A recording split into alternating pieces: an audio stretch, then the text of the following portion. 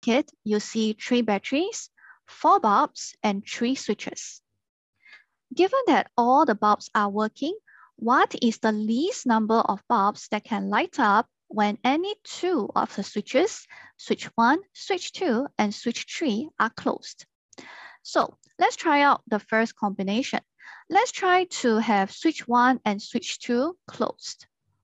So after we close them, this is how the electricity would flow.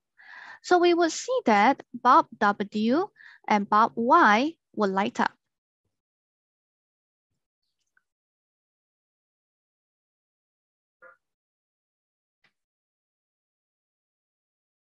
Now, if you look carefully, you will also see that bulb X will light up because this part of the circuit would also be closed.